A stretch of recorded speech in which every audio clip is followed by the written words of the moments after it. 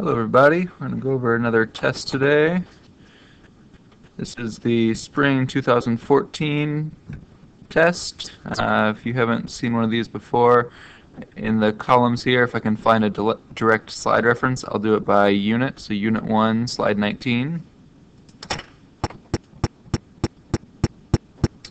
Which of these molecules is synthesized by all cells? ATP is the universal energy currency.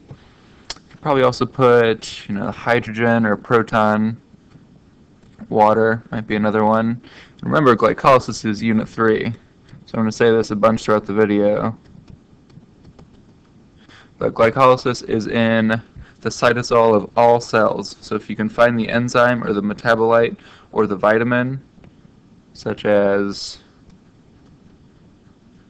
NAD or NADH, those are potential answers. Niacin, these things happen in all cells. That the question says synthesized, so it might be these are present in all cells. So be careful in the wording on that. But for many times, glycolysis happens in all cells, and many times that will be the key to answering the question. This molecule is always used in phosphorylation reactions. The answer is magnesium. I couldn't find the slide reference to this, but phosphorylation is done by kinases, and kinases require magnesium.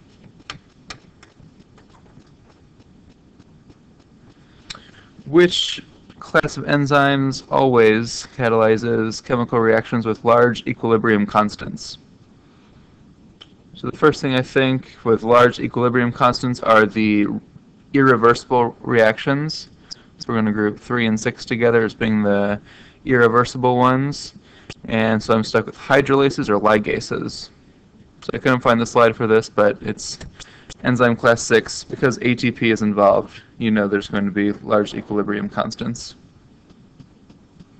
I was surprised he put 3 in there. That's a little extra thing of confusion. Remember, 1 and 2 are grouped together. They can go either way. They may be regulatory. 4 and 5 are always reversible, and they will not be regulatory, so they'll have low equilibrium constants. That's a little Biochem 1 review stuff. We'll see that again coming up soon. Which of these enzymes is activated by binding to a phosphorylated protein? The answer is PI3K. Binds to IRS1. This slide is for the insulin signaling pathway. That's where you'll find the answer to that. If I was going through these other ones, adenylate cyclase is activated by a G protein. PKC is 2 calciums and 2 DAGs. So activated by a membrane lipid. And pKa is activated by 4 cyclic AMPs. So this is all found in Unit 2. Pay attention to what activates them and what turns them off, what terminates the signal.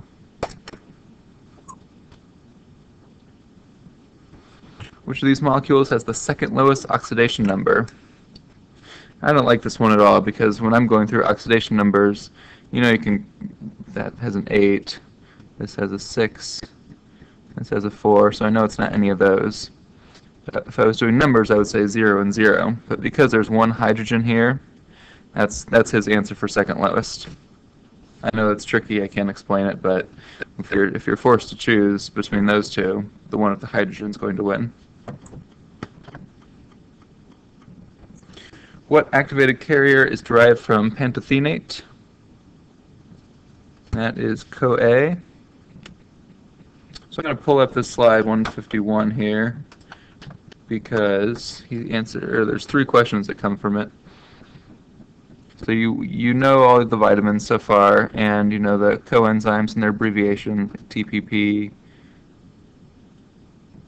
and CoA. Here's the answer to that one right here. But on the next page of the test, he's going to ask for a typical reaction type. This is nutrition, so you won't ask that stuff, but to play it safe, it was 3 questions, so I would really recommend taking a close look at that slide, as well as the one right before it. And they go hand in hand together. So when I'm looking at FAD and NAD+, those are both redox reactions here. And redox reactions are going to carry electrons.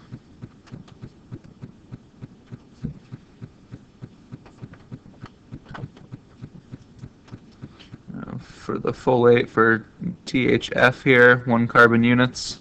If you look at the next slide, under folic acid, same thing as folate, 1 carbon components. So just keep an eye out, link those 2 slides together in your notes, and memorize away.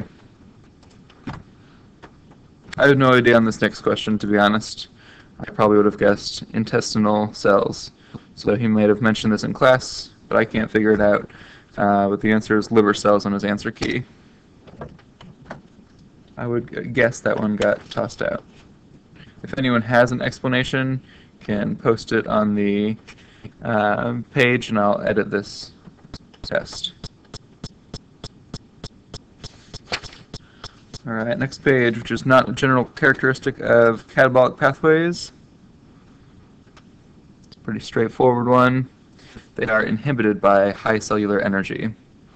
So make sure you know 162, that's the catabolic stuff, and then by default the opposite is all on 163, which is the anabolic stuff, the last 2 slides of the first unit.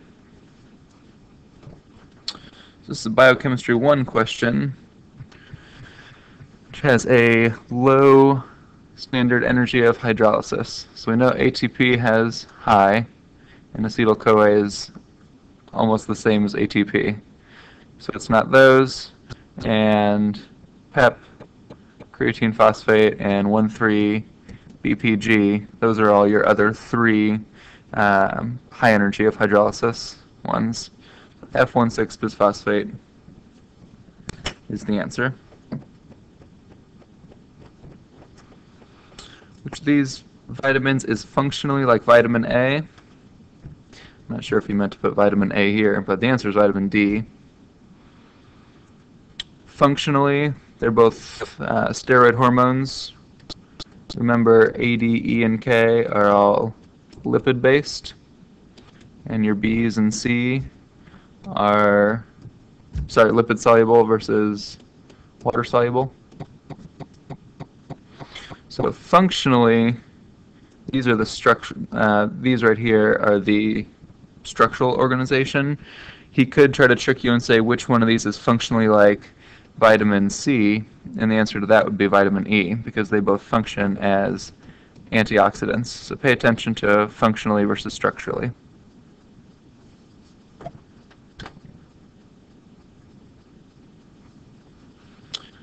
Enzyme does not participate in converting glucose to pyruvate.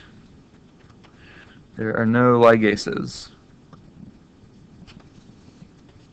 There is also no hydrolases.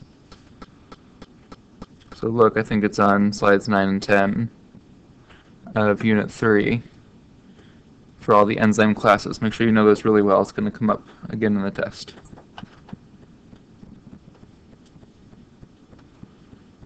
Number 12, I just mentioned when we pulled up slide 51, the answer is folate. This class of enzyme reactions are not typically regulated. That could be 4 or 5. 1 and 3 are usually regulatory, 3 and 6 are usually regulatory, and 1 and 2 are sometimes. They may be regulatory. In the case of glycolysis, you have enzyme class 2s that are regulatory. All those kinases, 1, 3, and 10, but not necessarily, because number 7 is a kinase that's not regulatory.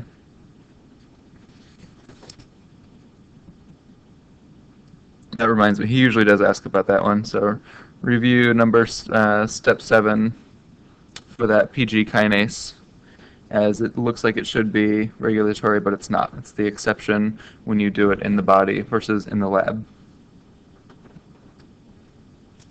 So here's the third one off slide 51, electron transfer reactions.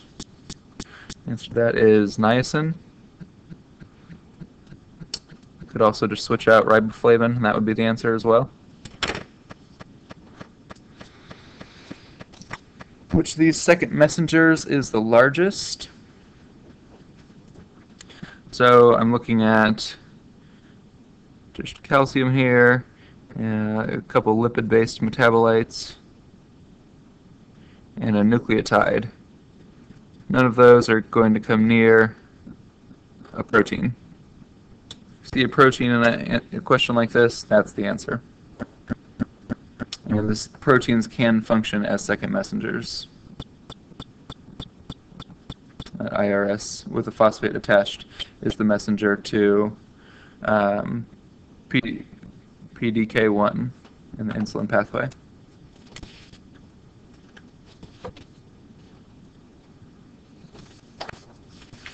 These molecules appears to be the smallest. Same type of question. You have proteins and enzymes here, here, here, and here. And you have a metabolite there.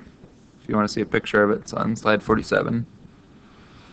Be careful with that nitric oxide synthase. It's the one that makes nitric oxide, which is the smallest signaling molecule. But the protein enzyme that makes it is not. Signaling molecule is not transduced by G protein. Just know that insulin is that tyrosine kinase receptor.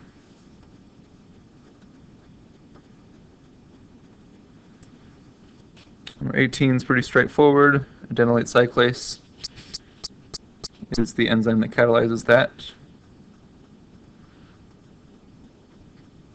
Which enzyme is not essential for the signaling of insulin? If you know your insulin pathway, you know PKG is nowhere in it. So that's going to be the answer. Which signaling molecule is not generated from a membrane lipid? Remember, we're usually talking about cholesterol here. And all of these are lipid-based. Nitric oxide comes from arginine. This protein turns off the signaling by epinephrine. It's beta-arrestin on slide 32 here. I'm not positive, but I'm pretty sure glucagon could be the same. It's the same type of pathway. So don't quote me on that, but if it is similar, that's your only guess. That's what I would guess if the answer of this question was glucagon. Protein does not have catalytic activity. So the answer is calmodulin. The only thing I know about calmodulin is it's associated with calcium. I really don't know anything else about what it does. But if you look at the other ones, you know, pKa does stuff in regulation for glycolysis. So that definitely has catalytic activity. The insulin receptor goes to the IRS protein. So it phosphorylates the next thing. It's also phosphorylating itself. Adenylate cyclase makes the cyclic AMP, which leads to the pKa. And the step before that, the G protein being turned on activates the adenylate cyclase. So just make sure you can tell the story for all those. Know your pathways well. I think we talked about this a bunch. Dissociation, he loves to ask this. pKa.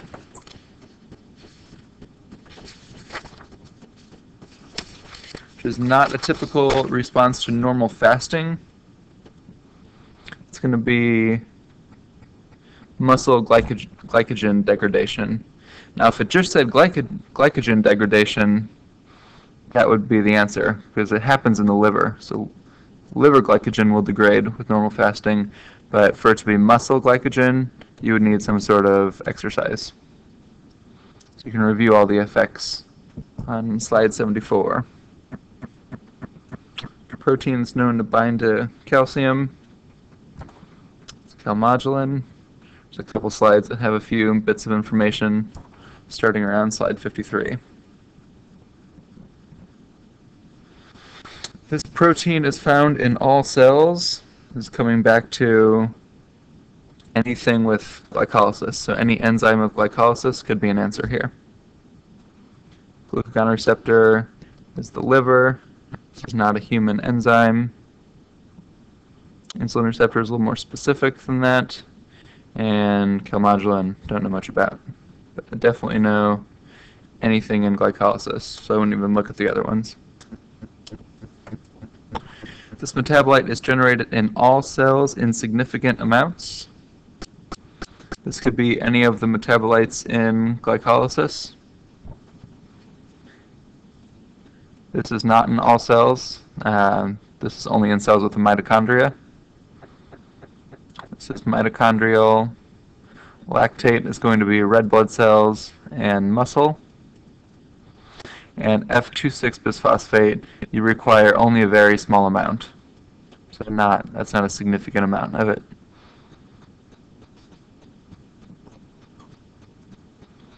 Which enzyme undergoes product inhibition?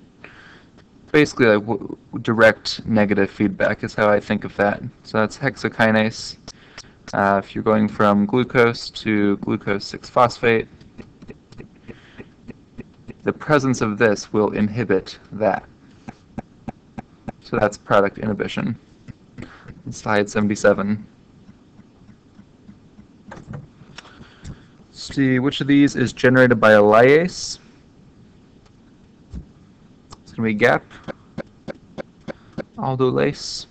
If GAP wasn't an answer, it could also be PEP, coming from enolase, the other lyase in the glycolysis pathway.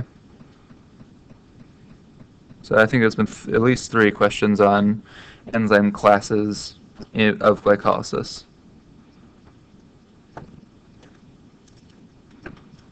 Another straightforward one, glucokinase or hexokinase 4 is the liver sensor enzyme. What's it sensing? It's a glucose sensor.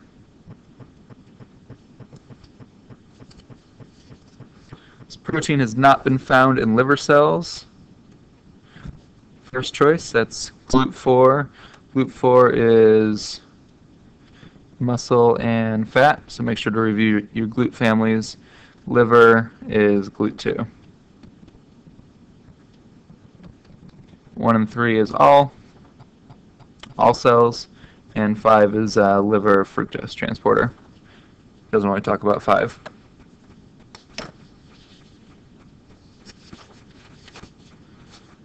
Alright, last page. Which is not a glycolytic reaction. Right off the bat, that 2,3-BPG is in the red blood cells pathway. Which is not a glycolytic enzyme. Pyruvate decarboxylase is not in humans. It's the enzyme found in bacteria or yeast, something to make ethanol. We don't have it. Which is not generated in the brain under normal conditions. Remember, lactate, red blood cells, and muscle only. Every test. He wants to make sure you know where lactate is coming from. Lactate is going to be the incomplete oxidation of glucose. So red blood cells generate all of their energy from the incomplete oxidation of glucose. If it was complete, you would need a mitochondria to complete the oxidation process. More about that for the next test. Which enzyme is the most immediate inhibitor for the synthesis of fructose 2,6 bisphosphate?